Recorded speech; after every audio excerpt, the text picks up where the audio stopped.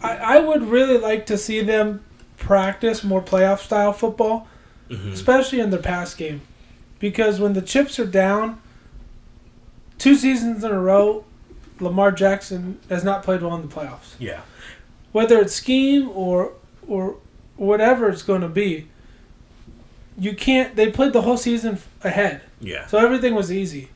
Then the first time you really get down is in the playoffs against a hot team, and all of a sudden your season's over. Well, I also think that, and we talked about it with Jalen Hurts, is that, like, unfortunately for some of the, you know, more athletic quarterbacks, I feel like from time to time, and they may or may not admit it, but visually it looks like they're trying to prove something. It looks like they're trying to show, I'm going to win from the pocket or whatever. Watching that playoff game, literally play after play, I was like, what is he doing? Like, what is he doing with this scheme, this offense? Like, he was.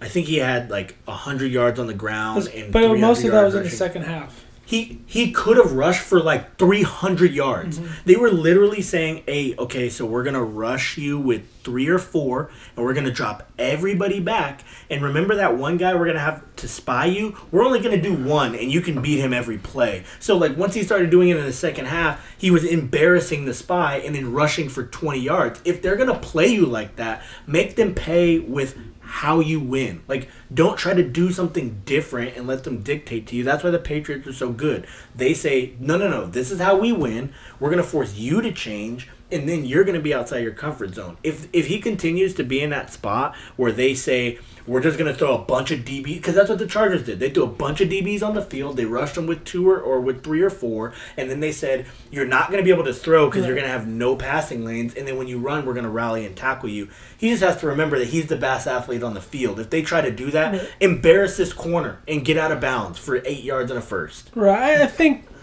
the league is, especially the head coaching positions, are built on offensive coaches.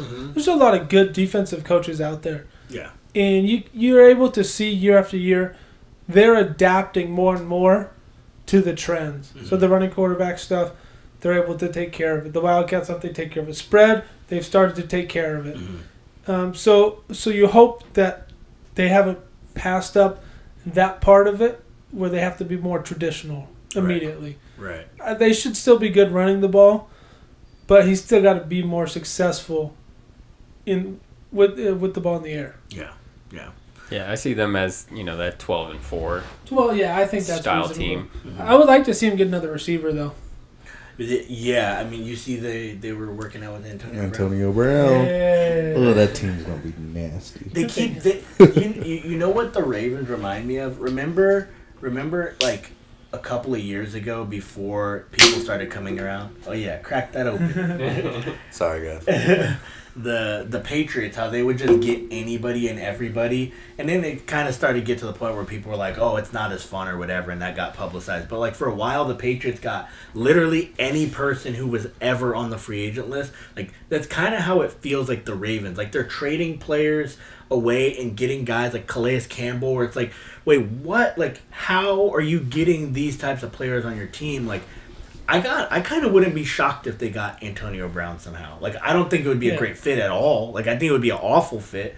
But, like, if they were to do something like that, like, they're becoming that team that people want to play with. Oh, they are for sure. They have the most dynamic player, the best athlete in the game. Right. They were really front runners this year, though.